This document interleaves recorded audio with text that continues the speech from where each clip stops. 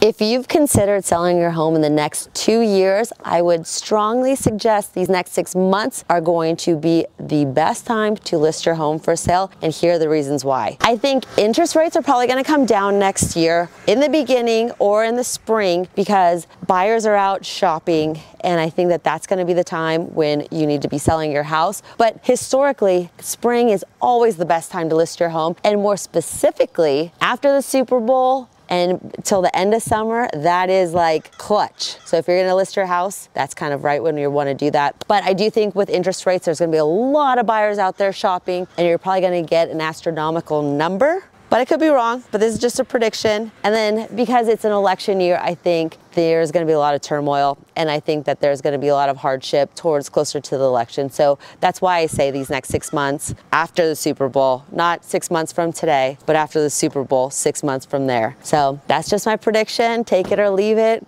but that's what I think.